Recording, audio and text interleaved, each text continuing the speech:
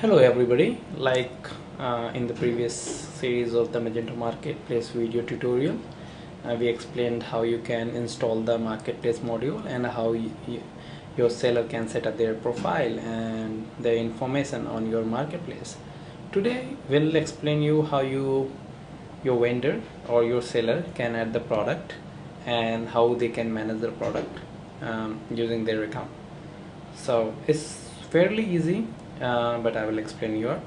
What you need to do is, what your seller need to do rather, they need to log in into the marketplace, and let's say just I have a demo account, so I just clicked it on and I will log in. And as you can see right here is in the marketplace block, this part, this is the marketplace by the web call. So you can see we have various kind of, like I already explained this seller profile thing previously, and I will explain you about this new product.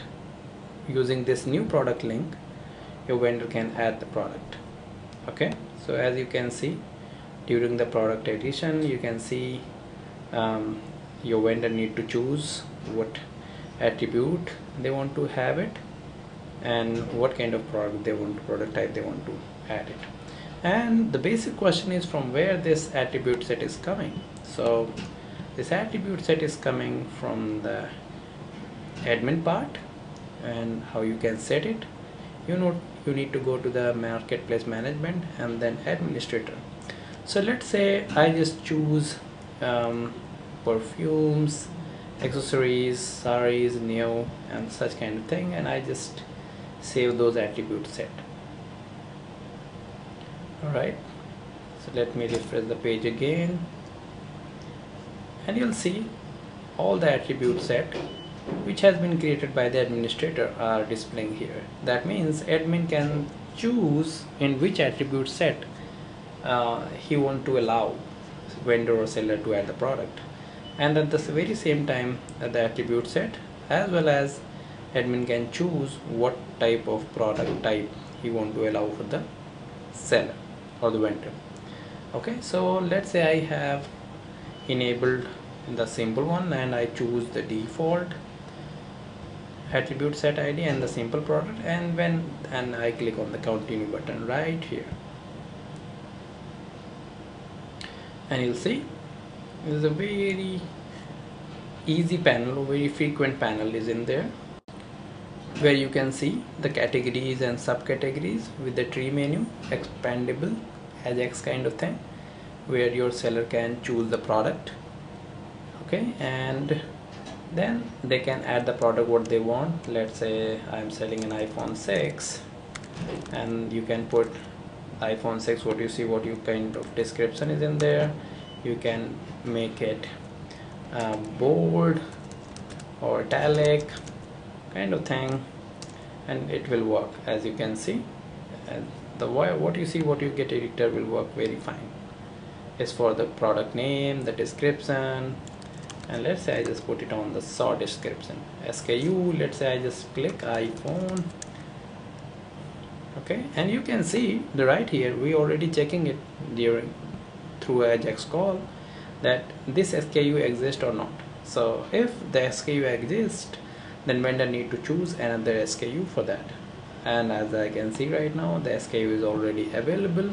You can see iPhone 6 is in there. Okay, the SKU part, the price is in there. Let's say I have at the 450 USD and I don't want any special price, and this price US dollars is displaying because the base price is in the USD, base currency is in the USD. You can change it like the euro or something like Indian rupee kind of thing. You can change it like a special price from, you can set the date right here. If you want to have it, you can set the stock, let's say 78, in stock or out of stock, visibility you want, where you want to have it, tax class, whatever tax class has been created by the admin will display here.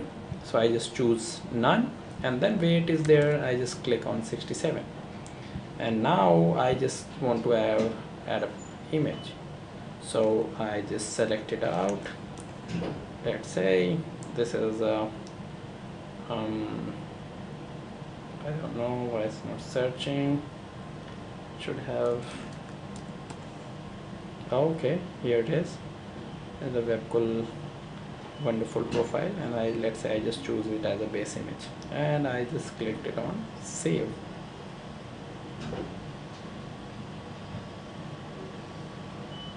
Okay, it will take a little time as I have uploaded an image. So you can see in the left hand side at the bottom the image is uploading. Everything is saving right now, and wow, your product has been successfully saved. Well, it may happen that you want to edit that, so you can go to the my product list, and you can see right here iPhone 6 is in there.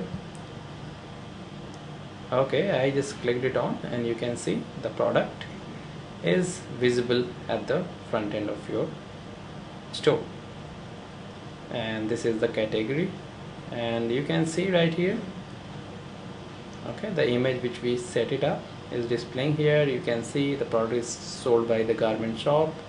The profile URL of the seller is in there. You can just click it on, and you can see the profile URL of the seller. And then as you can see right here, the shop have this kind of rating, you can see, and like price is their value, so buyer can check at the very same time that what kind of rating a seller have it, like sold by the garment shop, and that part is there. But suppose that something is not right, so you want to change it, you can change it from here. You should want to edit the product, and now you can see all the data description is in there, and you can change from right here. Okay, now let's go to the admin panel, and because my product name is iPhone 6, so let me go to the manage product, and right here you can see the iPhone 6 is there, and all the information, everything, whatever you have entered at the front end are displaying here as well. $440, $440, everything is in there. Well, but I don't want this product and I want to delete it. So what I did, I just click on iPhone 6 and select the action. I'm sorry. Let's say I just want to edit something. I want to edit the product instead of deleting, because this is a little restricted area for this demo. Let's say I just put iPhone 6, and I just save and continue edit, and then I just click on it, iPhone 6, and I just click on edit simple product. See here, iPhone 6. So all the data is synchronized, and what is happening in the Magento marketplace module is, like, whenever you add a product by the vendor panel, and as soon as it will be approved, it will be the part of the global catalog. That means all the property of a global catalog will work as it is. That means, like, you want to have kind of third-party module, like you want to put some auction or daily deals, the module will work very fine, because the product, whatever product you have added through the vendor panel, ultimately they will be the product of the global catalog.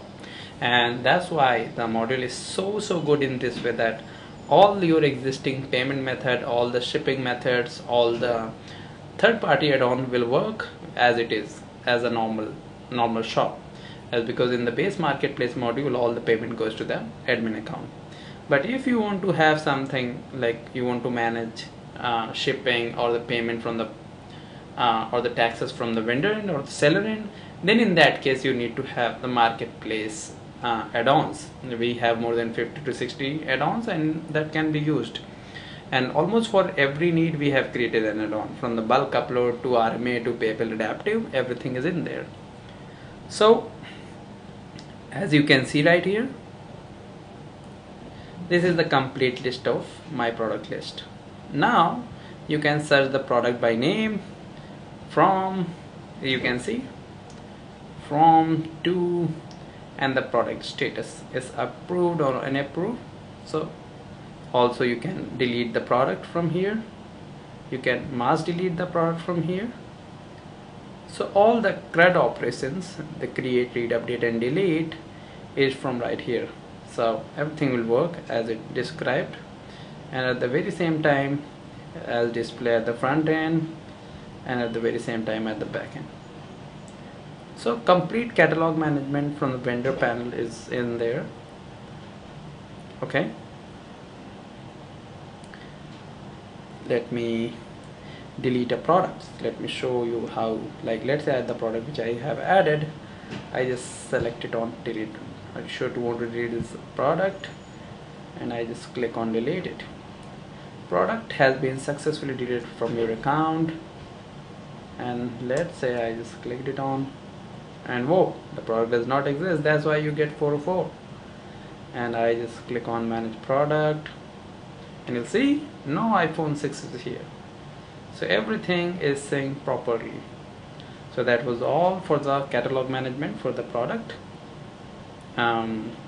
In the next series of the video, we'll surely explain you out for the other part of the marketplace, like the shipping management, product management, adding downloadable product, configurable product, bundle and group product, how you can manage the payment method, shipping method, taxes, bulk upload, such kind of thing.